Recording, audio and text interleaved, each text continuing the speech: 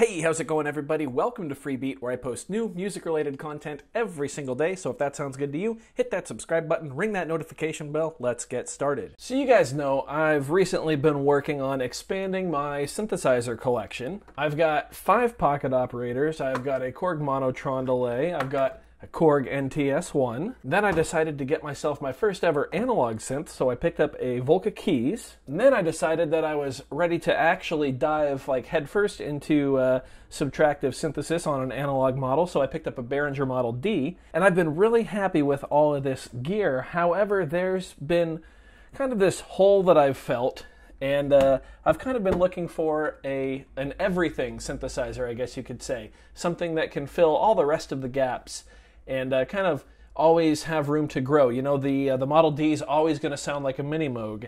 The Analog Keys is pretty limited in what it can sound like, and of course the pocket operators are, for the most part pretty limited in what they can sound like. The Monotron and the NTS1 are both awesome, but again quite limited. So I kept coming back to this guy. This is too big to fit on camera, but this is my Alesis Micron. This was my first actual synthesizer. I've had this since 2009. And this is a digital synth that kind of could do it all. The depth of this thing was absolutely ridiculous. It had, hundreds upon hundreds of presets, and you could do pattern setups and all kinds of crazy stuff. The only problem was that it just had this tiny little screen, 3 encoders, and 2 sliders, and that was it. That was how you programmed everything. So, I think there's something like 95 different parameter pages, and you'd have to turn through each one with this little knob and click, and it's just a huge pain to program. So my mind turned to a digital synthesizer. What could I get that would kind of fill this gap and be the last big piece of gear that I would get for a while? And I made up my mind, and it just arrived, and I'm excited to unbox it with you guys. This is going to be my unboxing and first impressions of the Arturia Microfreak. Now, really quick before we dive in, Arturia did not send this to me. This is not a sponsored video in any way. I purchased this with my own money, and thus all of the opinions expressed in this video will be my own. So let's go ahead, open this up, and see what's inside. I have not opened this yet, and it kind of bugs me that there's no seal. Whoops, upside down. But it does look like everything's in there, so yeah, I don't know. Sorry, my mic cable and headphone cables are in frame, but let me pull this out of here. This is a real professional video here. Well, it's very light. Wow. There's my instruction manual. And this is probably power supply, pair of MIDI adapters, looks like. Cool. So yeah, everything is in there. That is good. I was a little concerned when I first saw the box. Wow, this thing is tiny. I did not think it was going to be this small. All right, let's go ahead and open this thing up.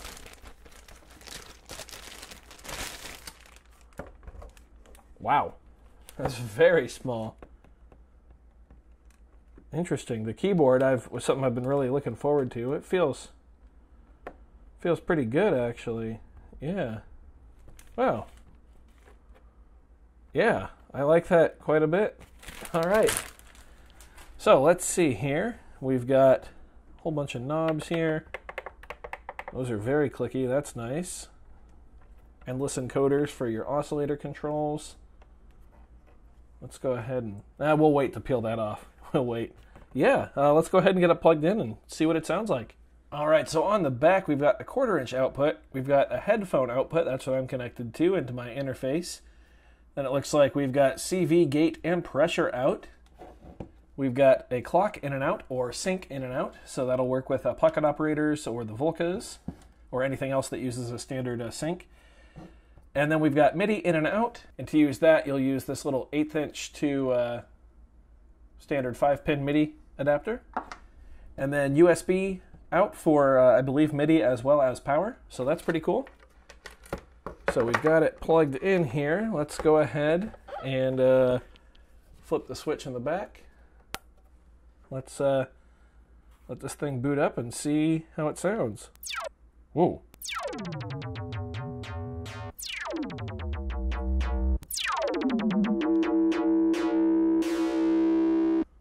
one's called Disrespectful. Very interesting. I'm not used to the keyboard at all, obviously. Let's try another preset. How about Punisher?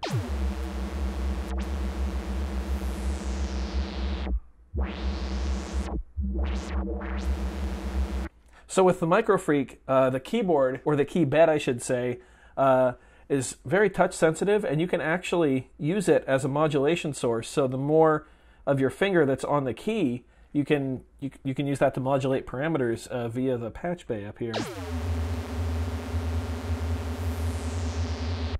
which is like crazy.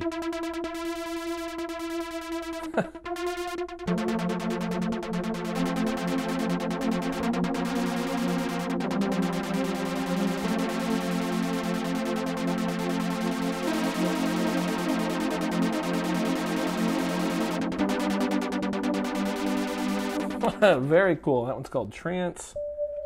This one is Ether. Whoa. Yeah.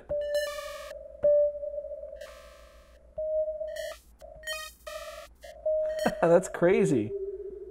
This is pitch bend right here. And the screen actually shows how I'm bending the pitch.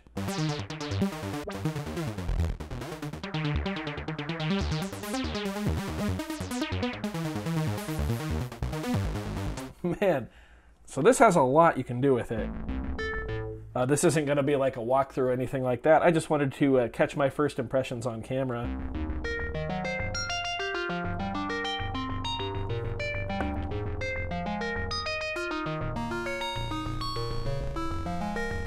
That's crazy.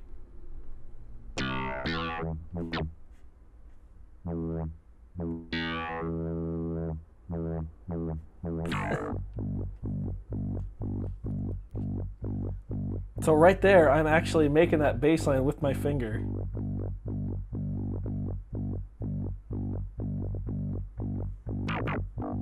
That's crazy. I'm just cycling through some presets right now.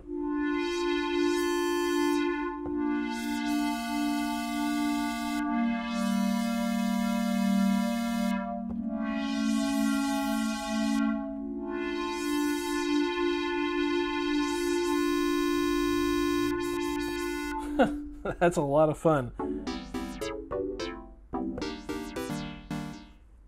Let's, oh, that's interesting.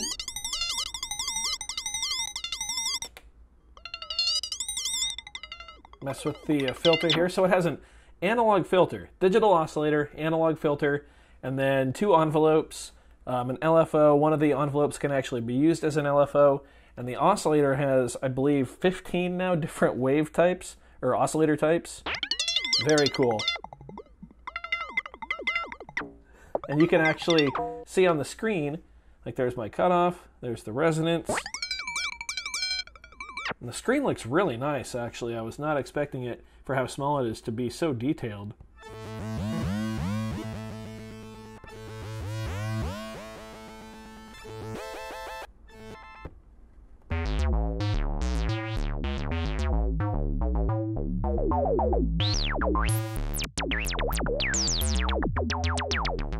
This is awesome. And on top of all that, it also has an arpeggiator and a sequencer, and this crazy patch bay up top, which has 5 different mod sources, 7 different mod destinations, and 3 of those are assignable, so you can make them whatever you want.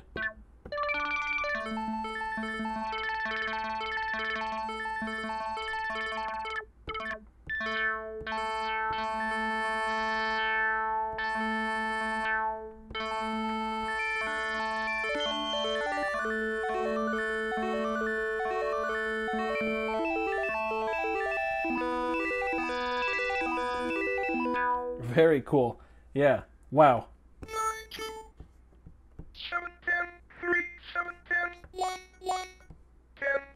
It's got this weird speech engine thing too. And they actually just launched a vocoder for this too. So yeah, you can plug in like a gooseneck mic or any headset mic to the headphone jack and it'll work as a vocoder.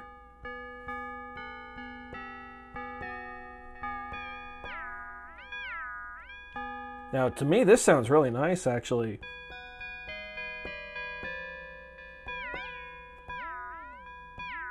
You can see the amount of pressure, or the amount of my finger I put on there affects that, like, pitch bend. Very cool.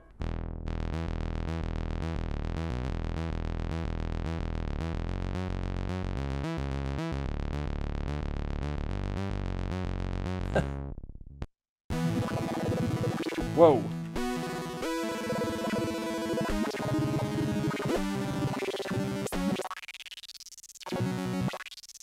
Jeez. So, another reason I wanted this synth was I wanted a new, a new instrument to use for the upcoming Halloween show, and I wanted something that was a little bit different and weird, and, well, with the name Microfreak, it just fit right in. And if you haven't heard of the Halloween show yet, basically on October 30th, I'm going to be throwing a live stream concert right here on the channel.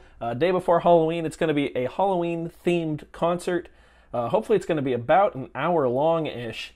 And I'm just going to be live streaming from a makeshift stage that we're making, and it's going to be a pretty cool show. It's really different, really unique, kind of some campy, cheesy horror in there as well. It's going to be a lot of fun, and hopefully just a good time for everybody to come hang out for an hour or so. Yeah, that's October 30th. I also have a live show this month, September, on the 25th, which is a Friday.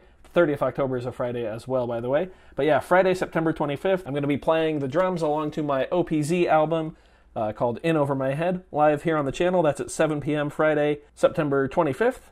And then the Halloween show is October 30th. Let's play with a few more of these presets here.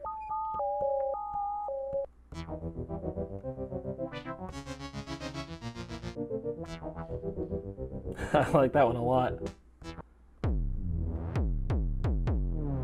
Man, I don't know if you guys can see what's lit up on the patch bay, but there are some really, really complicated routing and modulation patches on here.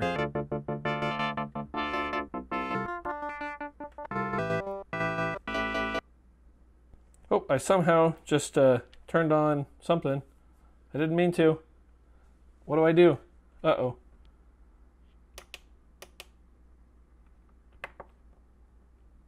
Oh, there we go. Okay. That was weird.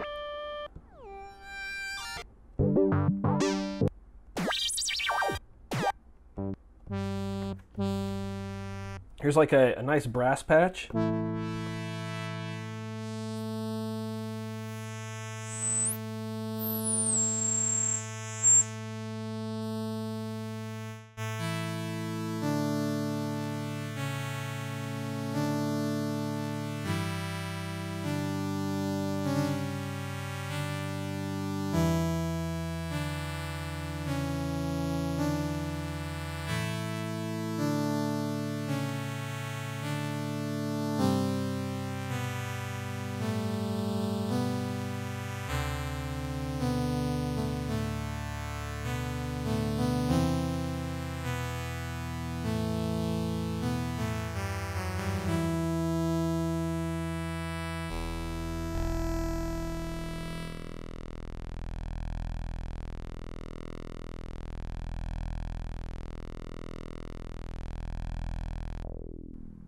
Very cool.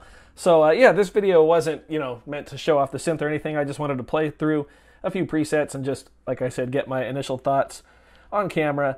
Tomorrow, I think we'll be back and looking at some of this in a little more detail, but I am very, very excited to get to work with this thing. Awesome synthesizer. I've done a lot of research on it. There's a ton of amazing videos out there.